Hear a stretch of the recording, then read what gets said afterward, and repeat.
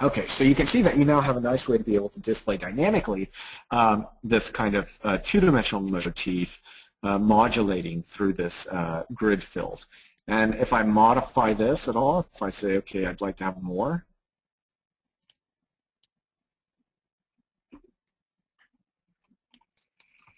if I want to turn off my preview over here, I can turn off the preview so I don't see those. I can turn off my grid if I don't want to see my grid.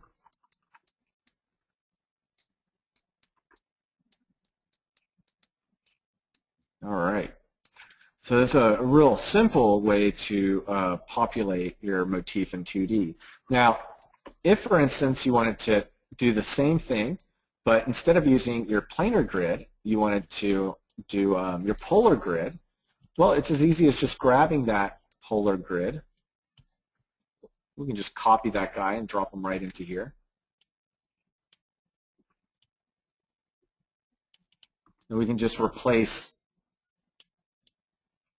the inputs here. There we go. Awesome.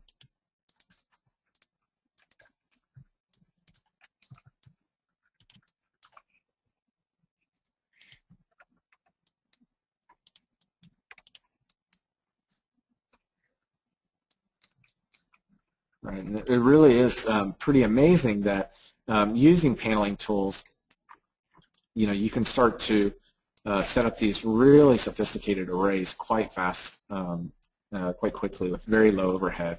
You notice really all of this stayed the same, and we just modified this right here. And if I change my angle, right, this is going to update for me.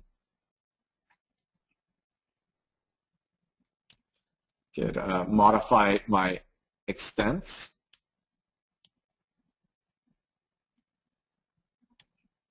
The spacing. Right, etc.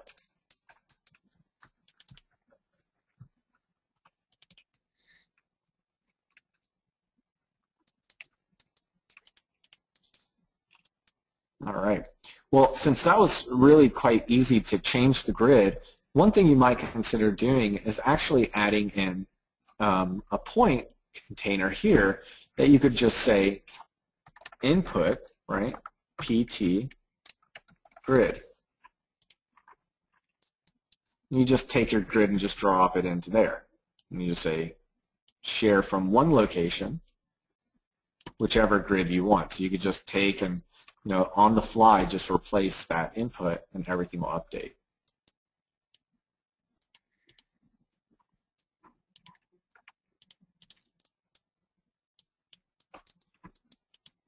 Perfect.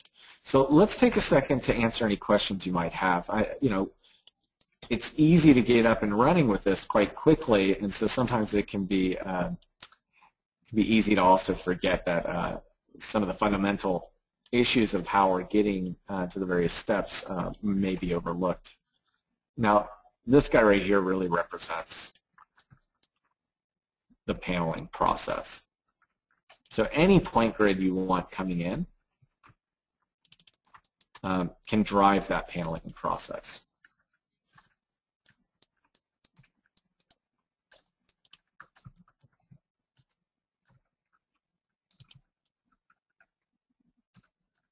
Well, going back to grid, one thing you'll notice is that you do have the ability to create a grid from extruding, for instance. If you'd like, you could take a look at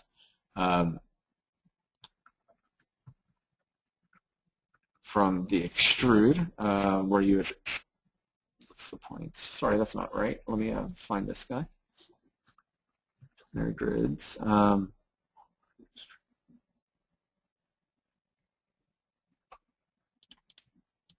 Let's see, that's your list of points, the direction, the number of points, and the distance. So you could, for instance, if you wanted, take a curve and divide it.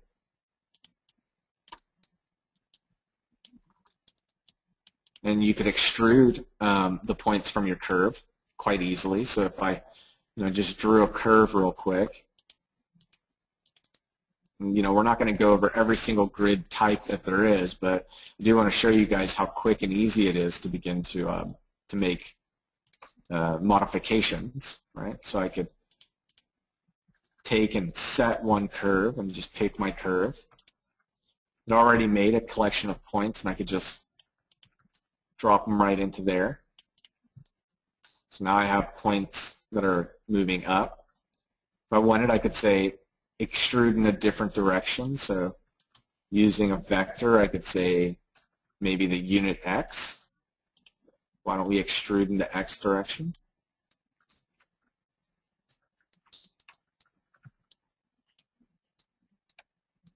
And if I wanted, I could just replace this right to there. And you can see as easy as that, now I have my my points, or my grid paneled through here.